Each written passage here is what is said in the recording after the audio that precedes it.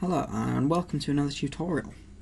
In this tutorial I'm going to be showing you how you can install a Minecraft server on a CentOS virtual machine or dedicated server. So what we're going to need to do is we're going to need to have some kind of virtual server or dedicated server. If you're after a dedicated server, I can recommend someone I'm with at present, which seem to be quite good. They are only for learning how to do things, so things like that. They're not designed for business use, so you can't get multiple IPs, you can't get anything too extreme, etc. But they are really cheap, but they do only use consumer grade hardware. So the company I'm going to recommend is, however the hell you say that, I have no idea. These are located in France. I've got a server which is that one, I think. I'm not 100% sure. I think it's this one. But as you can tell, it's really cheap. You do have to pay a set fee, but that's fine. But this video is going to be done on a virtual machine which I'm hosting myself. So if you want your own virtual machine, then go on the forum and request it somewhere, and I'll set one up for you because I'm nice. So once we've got our own virtual machine, we're going to need to log in as root. So this is the console I'm going to be in. So this is a completely new server. It's just using CentOS 6.5 64-bit. It has 2 gig RAM, I believe. Yeah, 2 gig RAM and quad core.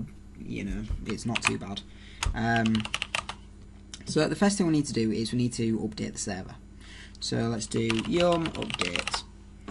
So that is how you update your server on CentOS. And then the next step is we're going to be installing a couple of things. So let's just confirm this. Yes, we do want to update. Blah blah blah. Hurry up.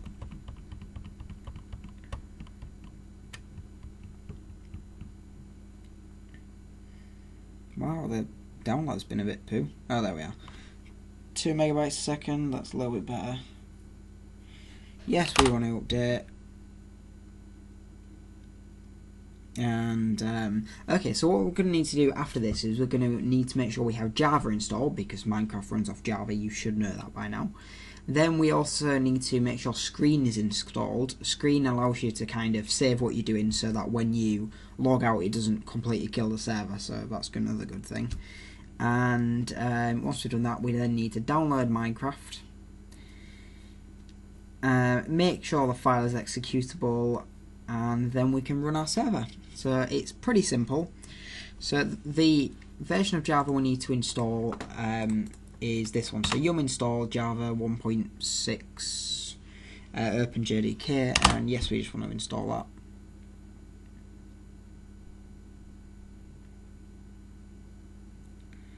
And we're almost there, so sorry about the wait. 7 megabytes per second, that's not too bad. Average speed.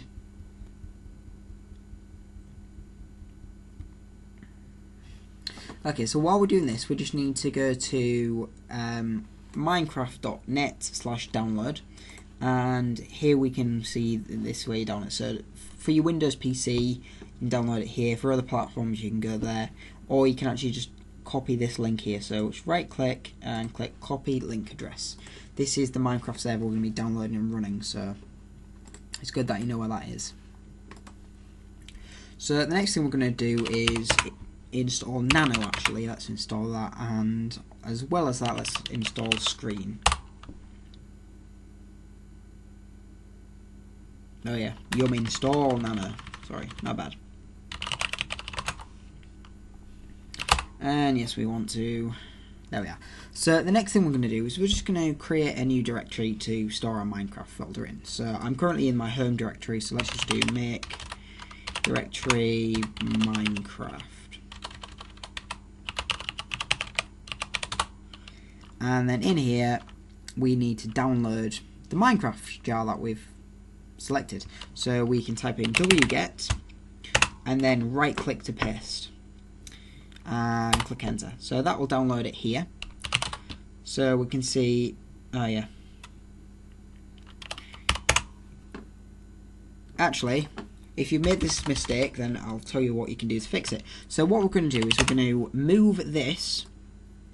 So let's paste that in, and we're going to move it to minecraft/mc.jar. So it's going to move it into that folder. So let's go to change directory, Minecraft, and then in here we've got minecraft.jar. So what we need to do is now we need to make this file executable. This means that we can run it and things work. So we do that by doing chmod plus x, so that makes it plus executable, and then mc.jar. So if we ls again, we can see it's changed colour, which basically means it can be executed. Yay! So now that we've got everything installed, we're pretty much ready to go, I think. So what we're going to do is we're going to create a new screen. Oh, helps if I put an N on the end. So as you can see, everything's gone, and this is like a new virtual machine type screen thing. So it means that we can actually switch to this later on, and we don't lose anything that we've done. And now we need to run that Minecraft file. So if we go back onto minecraft.net/download, we can see that there is actually this line here, which is Java X blah blah blah blah blah. And what we want to do is we just want to copy up until that bit, and then we're going to paste it in, and then we're going to do mc.jar, and then no GUI. So let's explain what all of this does. It's saying Java because that's the file we're going to create. Well, not file we're going to create. That's wrong. Sorry about that. That is the program we're going to use. Then there's this bit, which is the minimum amount of memory it's allowed to use, or like the memory it's allowed to use, basically. Same thing for this bit here. And then we're going to say it's a .jar file. Then we're going to say which .jar file to use, and then we're going to say we want to do it without a GUI. So what I'm going to do is I'm going to find out how many 1.5 gig is, which is, let's have a look. So that's apparently 1536. That's 1.5 gigs of RAM. And seeing as it's got 2 gig on the server, that should be enough for the operating system to run and the actual Minecraft server. So we're just going to do that and click enter. And then our Minecraft server should start running. There we are. You can see there was a little bit of an error up here, and that's just basically saying it's tried to read a whitelist file which didn't exist, so don't worry about that. So now our Minecraft folder server is actually running. So let's close that down and open up Minecraft. So when Minecraft opens up, you can log in as you would any normal Minecraft launcher type thing, and let's bring it on here. So, whoa, what did I just do? There we are. And then we can go to multiplayer and click add server. So mine is mc.studentvm.com, and there we are. We have our Minecraft server that we've just created. So it might look really poo on this because the recording isn't going to be that great, and if it seems laggy, then it's just because it's recording. But as you can see, this is my Minecraft server that I've just installed. The world looks really poo, which is unfortunate, but there we are. We now have a Minecraft server and it should be running. So one thing I want to show you what you can do is, let's disconnect, actually no, let's leave that on, but actually close this SSH connection. So as you can see, Chris joined the game. So let's actually close this. Yes, we want to close it, and we can see we can still continue to play, which is great. Which means it's running in the background on the server, and we don't need to worry about doing anything. But then you've got the problem of, if you've gone and got your server there and you want to run some commands like make someone a special user and all that crap that you can do in Minecraft, then what you can actually do is once you've logged in, so sorry the writing's a little bit smaller, but if we type in screen-r, it switches back to it. So we can then run any kind of commands that we'd normally do. So let's just find one.